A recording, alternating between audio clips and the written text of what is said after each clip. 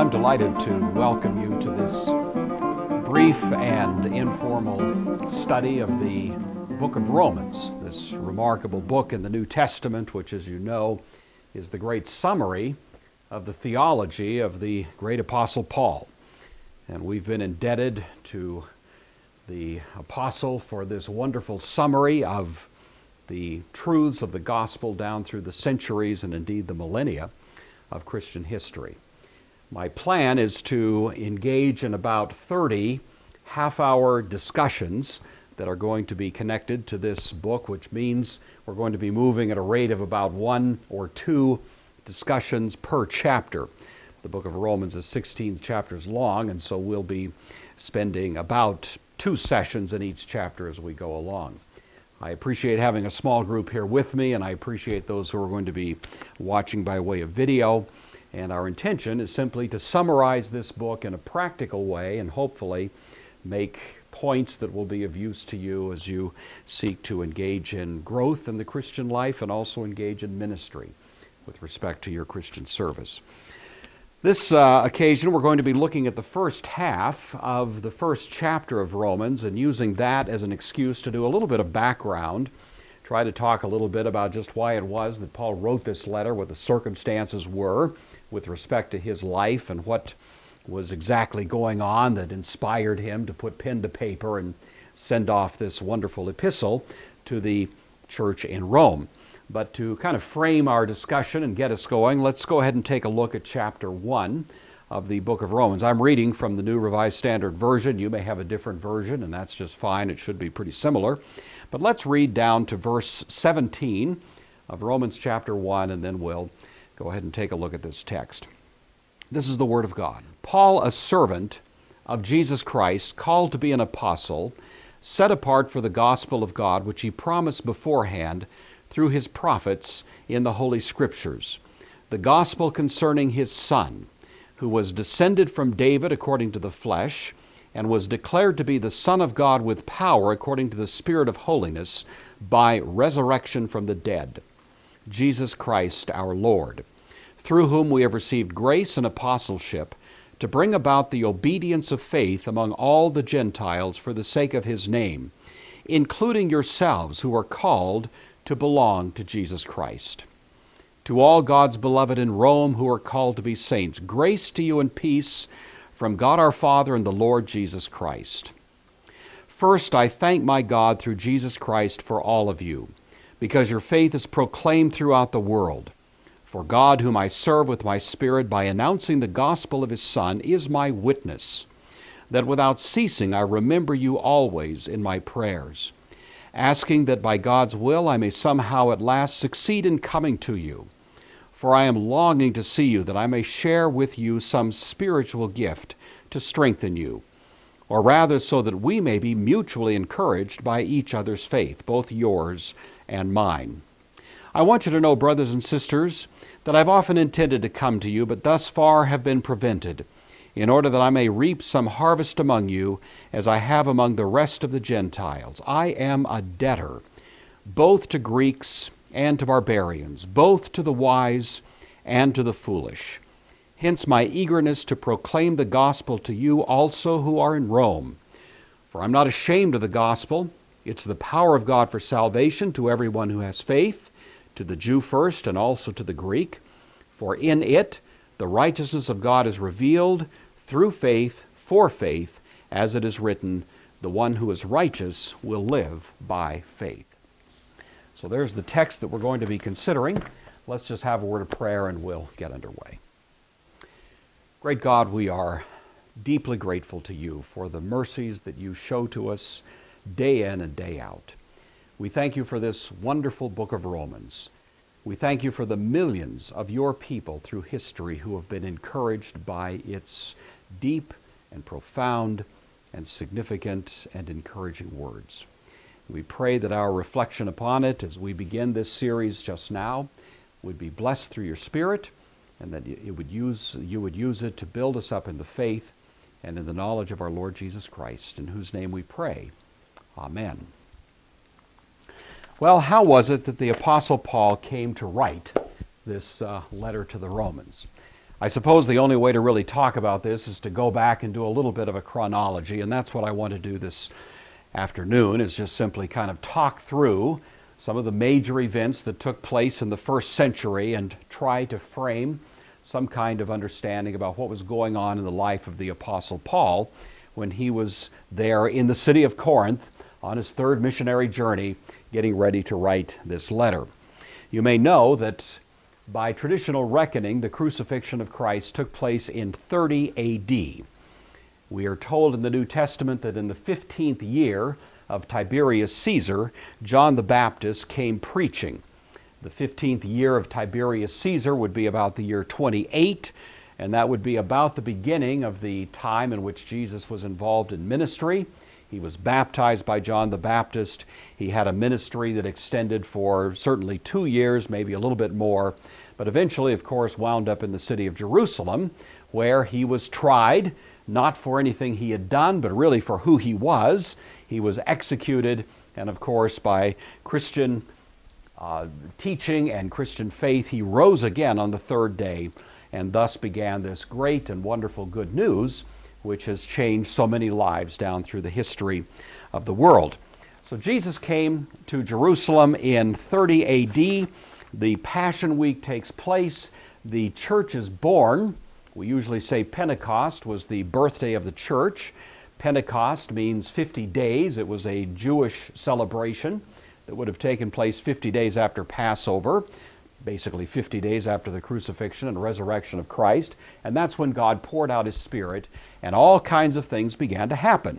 And of course, the book of Acts is intended to give us detail concerning the events that happened, with a particular focus on the way in which the gospel began in a largely Jewish community in Jerusalem, but gradually spread to an increasingly Gentile population.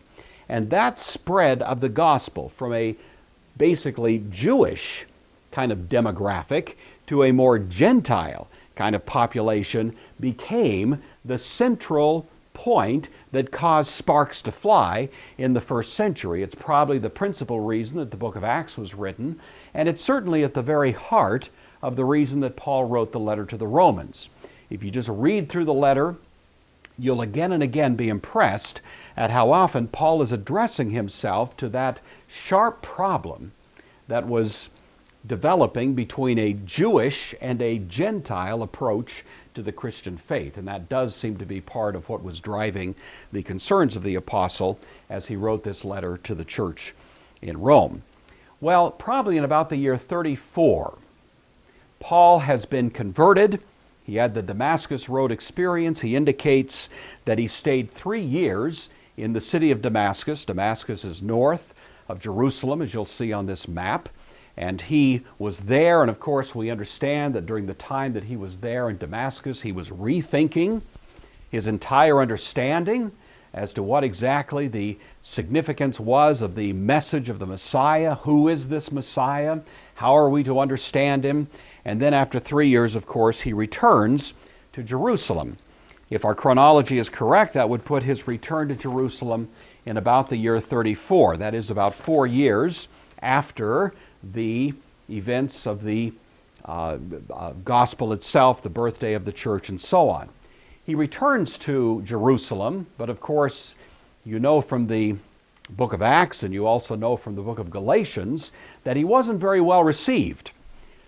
There was still a lot of suspicion about this character who was Saul of Tarsus, and whether or not he was actually a true and genuine convert to the Christian faith, or whether or not this may just be some kind of subterfuge on his part. But in any event, he indicates that he was there in Jerusalem for about 2 weeks.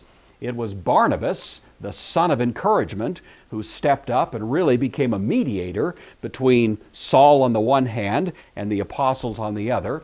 But even at that, Paul was only there for a brief period of time. And he indicates to us in the book of Galatians that he left Jerusalem and went back to his hometown of Tarsus, and he was there in Tarsus for some good period of time. Well, what's happening in the meantime is the gospel is continuing to spread. There was, of course, a persecution that took place in Jerusalem. This persecution followed from the martyrdom of Stephen. that is also recorded for us, and this kind of hostility to the gospel pushed Christian people out, and we hear in the book of Acts that everywhere they went preaching the gospel, but they were forced to abandon their homes, at least for a time, there in Jerusalem. So this is going on, and one of those places where the church is beginning to grow in a rather explosive and dramatic sort of way is in the city of Antioch. You'll notice here that Antioch on the map is a little north of Damascus, and it became a center for Gentile Christianity. And it's also not that far, of course, from the city of Tarsus, where Paul made his home. Well, in about the year 40, the church in Jerusalem sent Barnabas, who was a very trusted leader of the church at that time, to Antioch to investigate what was going on. Because the word that was coming to Jerusalem was that this church was being increasingly populated by a strong Gentile group of people. And of course, in Jerusalem, there was some concern about that.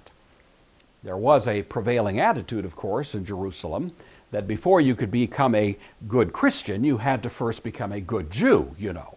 And that was the rising tension that was going on in the church. Well, Barnabas shows up in Antioch. He takes a look around. He notices that everything is really just wonderfully glorifying to Christ, and he's so encouraged about the picture that he sees there that he immediately decides to go and retrieve his friend Saul of Tarsus from that city that's just around the bend, as you can see, and bring him to Antioch. And so in about the year 40, both Paul and Barnabas are here laboring in the city of Antioch. And of course, during that time, we continue to see a wonderful growth in the life of the church and a wonderful inclusion in that place of people who were Gentiles, nevertheless, who are being accepted in the life of the church. Now, the Apostle Paul tells us in Galatians, and we also hear in the book of Acts, that there was a famine. Historical records indicate to us that this famine was really widespread. It took place under the reign of Claudius Caesar, the successor to Caligula, who was the successor to Tiberius, if you know your Roman history there. And that particular famine seems to have taken place in about the year 44. That would coincide with Paul's remark in Galatians when he says, 14 years later, I went up to Jerusalem.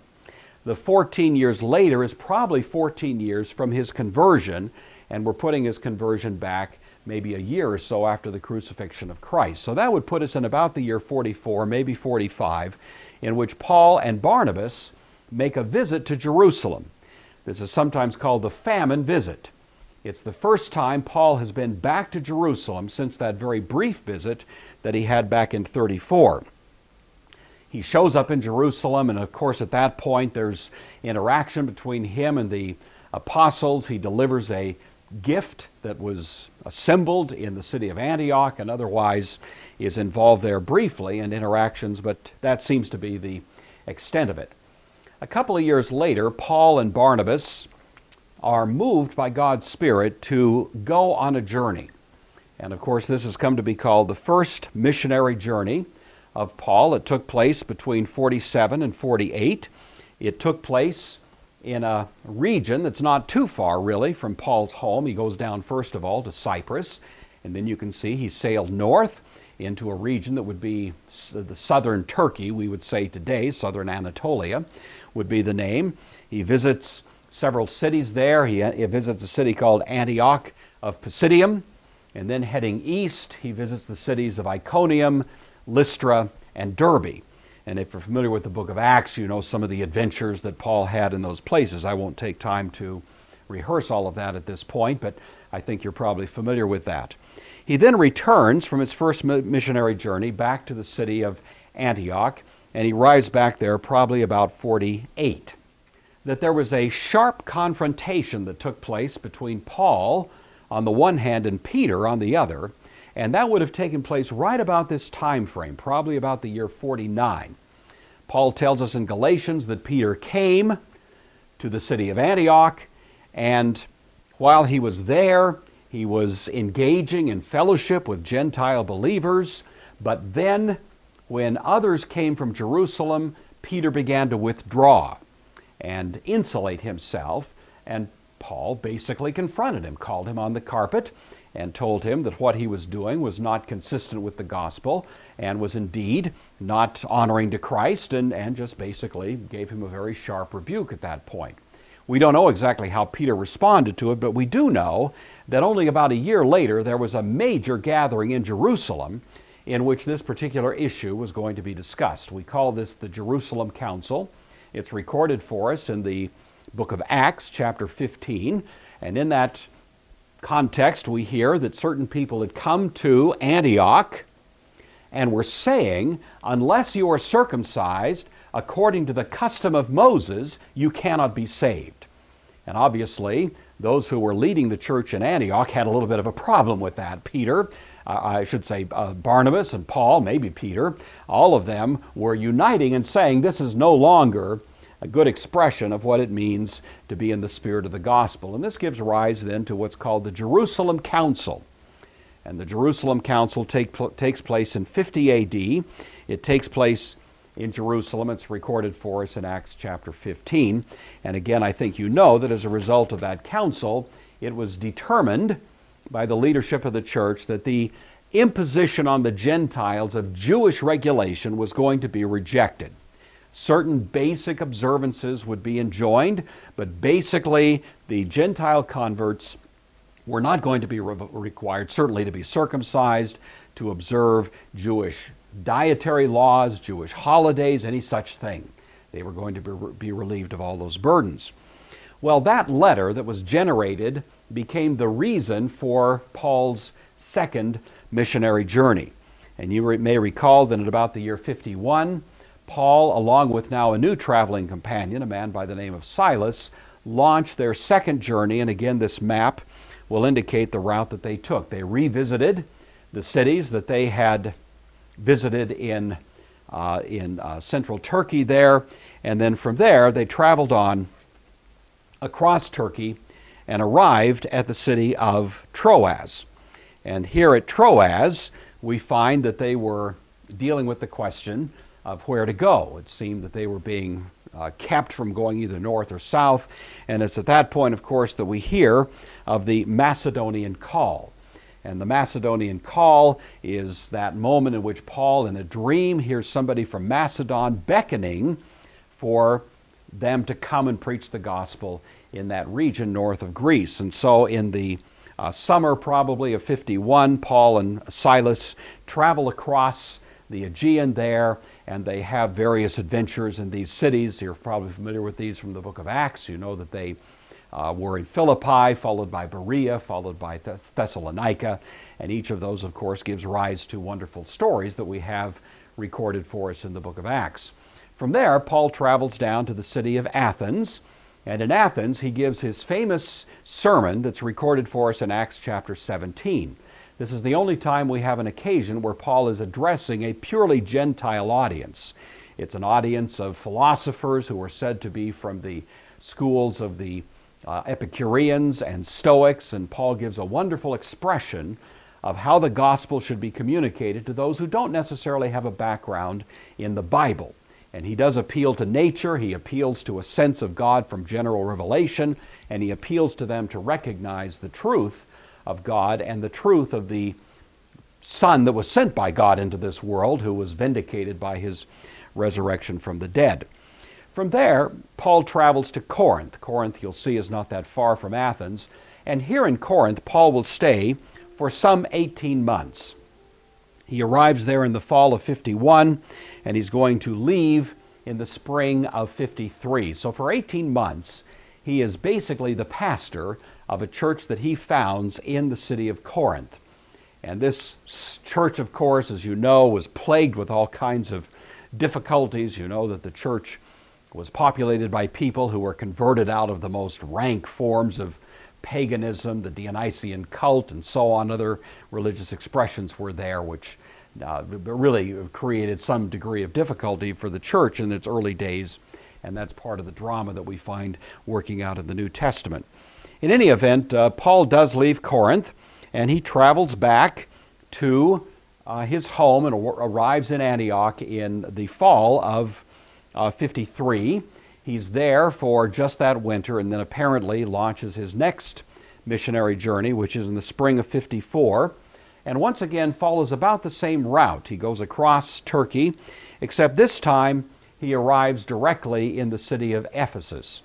And while here in Ephesus, he founds a major church. In fact, he spends more time in Ephesus than any other single venue during his career as an apostle, and he becomes essentially the pastor of that church.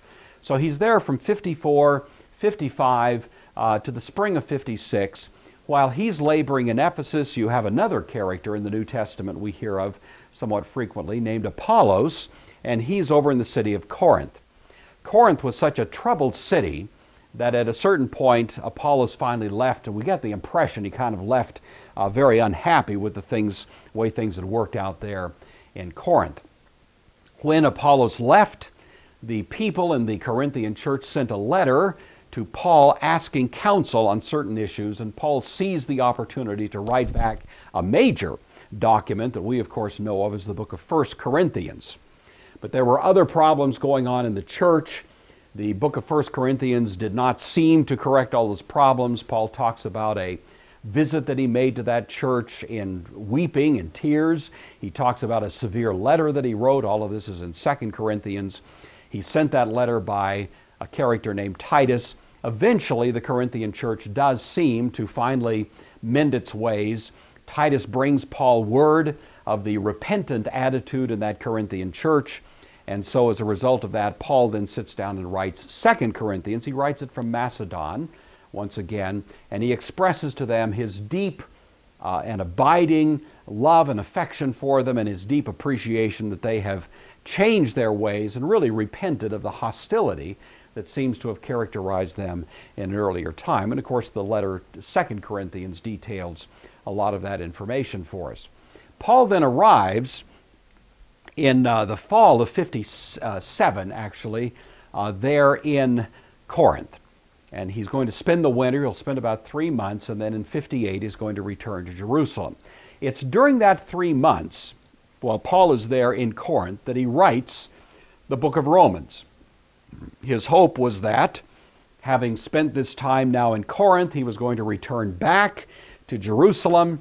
He was going to be able to have contact with the Christians there, and his design, of course, was then to launch another missionary journey, actually a fourth missionary journey, in which he would be actually going further west yet and arrive there in Rome. He did arrive in Rome, of course, but it wasn't under quite the circumstances that he had hoped.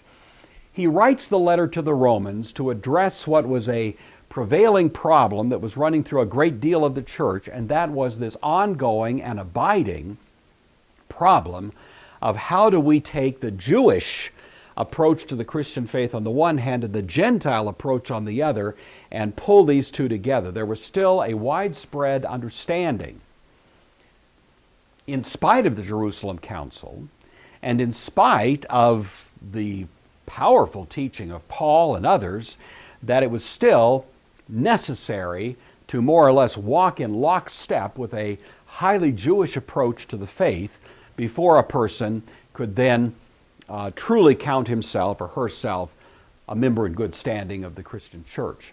That was a problem that seemed to be present in the Roman church. It seemed to be present in many other places. And this is really at the heart of Paul's letter to the Romans. He's attempting to address that. And he wants to establish the great principle that a person is able to put themselves in a position of being accepted before God strictly by faith. That there's no prior obligations, no prior cleanup activities, sacramental or otherwise, which sort of prepare a person for that. But as the great old hymn says, we come just as we are. And that it's the changed heart of faith that is the thing that becomes the instrument by which God pronounces us just. So justification by faith alone is at the very core of the message of the book of Romans.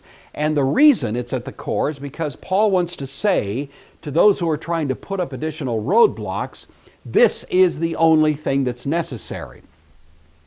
Faith is what places us in a position of being accepted before God, of being justified in His sight. I would say the fundamental issue, the fundamental message of the book of Romans is an attempt by Paul to answer this question: who are the true people of God?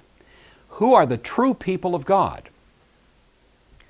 There was a widespread belief, as we've indicated, among Jewish people in particular, that the true people of God were those who were born into the Jewish world and who were, in fact, by some means or other, legitimate Jews, and that was what could give them claim to that status of being the people of God, the seed of Abraham. But Paul, of course, drops what amounts to a nuclear bomb on that in the New Testament, in the book of Romans, chapter 2, verse 28, for example, when he says, "He is not a Jew who is simply one outwardly, nor is circumcision simply that which is outward in the flesh." You see. Who are the seed of Abraham? Those who are of faith, Paul says, are the seed of Abraham. They are not all Israel, who are simply descended from Israel, he says in Romans chapter 9. In other words, who are the people of God? Who are these people who can legitimately claim to be the seed of Abraham, true Israel, true descendants, truly those who are counted among God's people? And the answer is, it's those who have come to Christ by faith, who have owned Him. As Paul also says over in the book of Galatians, if a person has been baptized into Christ, then he is the seed of Abraham by virtue of being in Christ, and heirs of the promises made to Abraham and his seed. That is the theme. We're going to see it coming up again and again and again throughout the book of Romans. It is the main point that Paul is trying to drive home to us, and we want to keep our eye on that theme all the way through as we go along. And Paul writes this message now from the church in Corinth to the church in Rome. And then, of course, you know that when he goes back to Jerusalem, he's arrested. He spends 2 years in prison there in Caesarea. He eventually does wind up in Rome, but he winds up in Rome in chains in 61. He's there under house arrest for a couple of years in Rome. There's a division of opinion as to whether or not Paul was executed at that point or whether he was released. We'll leave that discussion for another day. But we want to at least have this as the frame of reference for our present conversation. Who are the people of God? Paul's answer, those who are of faith. And we're going to see all the way through how that is the great truth of the gospel that he wants to build for us.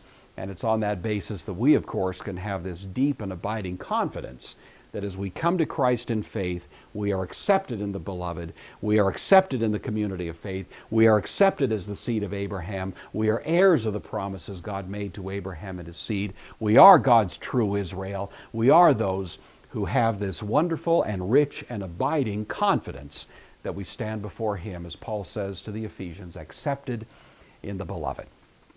We'll pick up this conversation next time, and until then, it's been a delight to be here with you.